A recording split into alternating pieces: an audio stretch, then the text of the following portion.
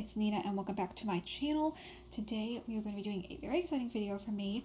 I got a package in the mail from Angelic Pretty USA and I'm excited to open it up with you guys. Also, apologies in advance, I feel like the lighting is a little bit bad in this video. I'm filming in my bedroom, which I usually don't film in, but we're just gonna have to deal with it for right now. So as part of the winter sale, I decided to partake in a dress that I have been looking at for the last couple months now. From the title, you already know what it is. It's Angelic Pretty's Noble Collection.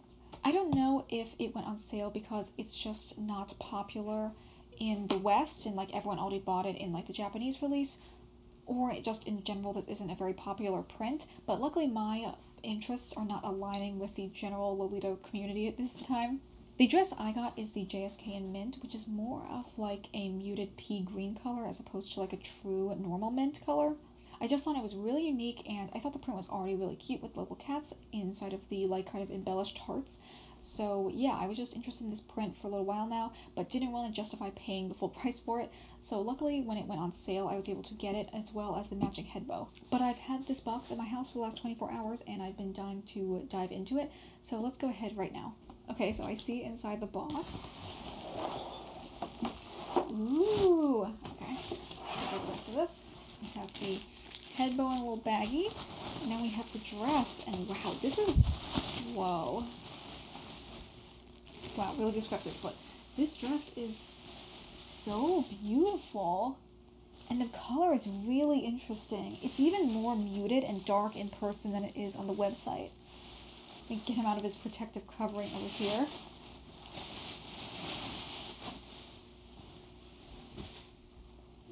Okay, so I'll do a couple insert shots in a little bit to show you all of the details of the print, but right off the bat, it's really, really beautiful. There's a couple details I didn't really see on the website with how much just like jewel encrusted pieces are part of the print design. I think the cats are really, really adorable. I like that they have the little like star embellishment on their heads and also little angel wings. This dress is polyester, which I don't really like. I'm more of a cotton AP supremacist, but I do think that the material is pretty nice. It's quite lightweight, but not like a really thin chiffon.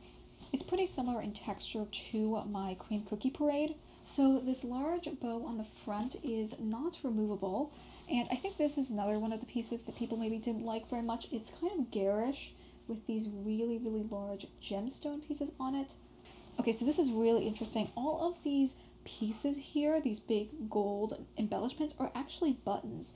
So they can be like undone, and then like there's a little buttonhole for each of these pieces. So I'm not really sure what that like design choice is. I guess that they just had molded these as buttons and then figured that they would use them as that on the front of this as just like kind of like studs. So this bow is really interesting. Obviously I love the burgundy and navy together, but the material of it kind of has this like reflective like speckling on it, sort of like what you would see on like men's suiting. Also along the sleeves there is this ruffle detail with a center strip of ribbon, and along the waistline, as opposed to having a really big waist bow, there's this kind of like belted detail. Here of course the Angelic Pretty tags and the removable waist ties on the back. This dress does have partial shearing, which is done more as like bigger strips of elastic as opposed to the really, really thin tight shearing that are on some other dresses. And this is a good thing. Their lacing is actually done with little loops as opposed to having it be thread through the lace itself, which I think is good for like the longevity of the dress. Sometimes with older pieces the lace will get really stretched out and break in some places, so then you have to redo all of the lacing, but I think having it be this more sewn in loop, it hopefully will be able to withstand the test of time a little bit better. Also, I didn't even notice until I just picked it up now, but some of the larger hearts that have this like ribbon going across them say Angelic Pretty, and there's also large A's and P's that have kind of like gold and pearl details on them. Okay, so let's also look at the head bow that came in this separate bag over here. So this is really interesting too. The head bow also has the really large charms on them, and the charms are also done as buttons with buttonholes, except for the very bottom charm, which is actually done as just the regular button that's sewn onto the outside of the fabric.